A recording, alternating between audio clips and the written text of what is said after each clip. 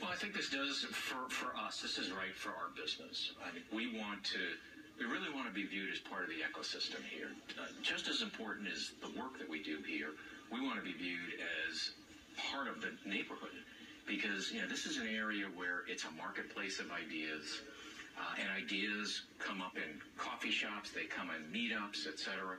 And for us to be here, we think it's really important for us to drive innovation and drive a lot of progress in our areas of Ford Smart Mobility that we've laid out, where we say, we want to lead in these areas. A lot of automakers and the media focus on the autonomous car and autonomous driving, but when I look around here, and I got a little tour a moment ago, it's clear that you're focused on a lot more than just that. Well, that's why we call it Ford Smart Mobility. We're taking a holistic view, and that includes, obviously, mobility, autonomous vehicle, the connected car, or the car as part of the Internet of Things, the whole customer experience and how technology will enable that going forward, and big data. And by taking a holistic view, we can also always take the view, what is the whole experience that the consumer has? And it all comes back to us thinking ourselves not only as just an auto company, which is very important, but also as a mobility company, because we want to drive the business forward. We want to make the world a better place. And also, in that, is there a business opportunity for us beyond our traditional business? You're doing experiments all around the world in, I think, 20 different cities as far as different kind of mobility solutions go. And I saw also downstairs you're putting sensors on bicycles, like pedal bicycles. And I asked my tour guide, is Ford going to make a bicycle, And he said, well, electric bikes are very big in Asia. So do you think there's a time when we're going to see Ford making products that go beyond Mustangs and Explorers? Well, potentially. We're not going to be getting into the train business and the large bus business, et cetera, but we are thinking about mobility as in a more holistic way, and that may open opportunities for us, and services opportunities, to be able to provide consumers solutions to how they get around from point A to point B, because we're seeing trends as a business. It's very important for us to look at trends and then project 10 years, 15 years out.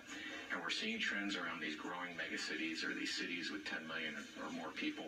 We're seeing the trends around the growth of the middle class around the world. We're seeing the trends around increased concerns about air quality.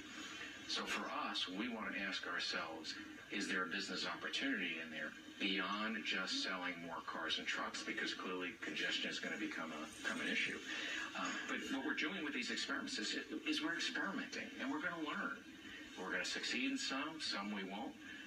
But what we'll do, it will inform us so that when we come out with these products and services, we wanted to make sure they're accessible to everyone and not just, a certain portion of the population. I noticed a lot of different Silicon Valley brands in this building as well. You're partnering with people like Nest, which makes smoke alarms. So if I'm driving my Mustang, it'll pop up, there's smoke in your upstairs hallway.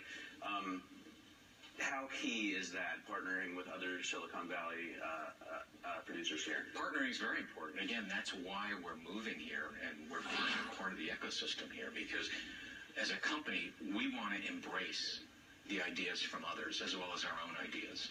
And, it's the old adage, you can make 1 + 1 = 3. In the case of the association with Nest, it's all about how do we help customers with their home energy management.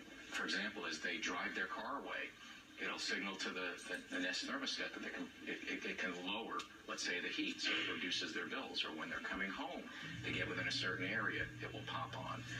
But having those partnerships are so important, because we can learn from each other, and we can bring best ideas together and go forward and not only serve customers better, but each provide a business opportunity for a little product plug. I noticed if I'm driving home in my Ford vehicle, the Nest then will know what temperature I have it in my Raptor and put that temperature on the thermostat in my house, which is pretty cool. That's exactly. We want to make lives better for folks.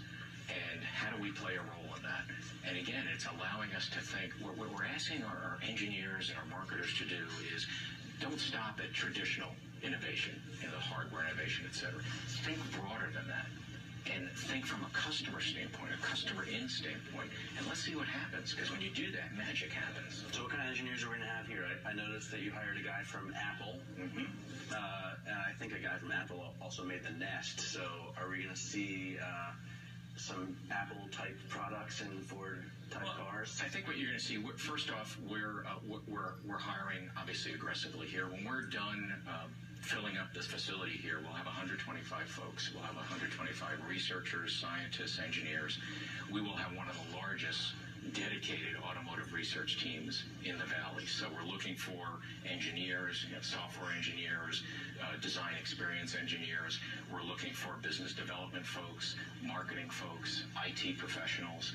And what we're really saying here is come to Ford, and we'll not only will you have a great career, you can work on really important things.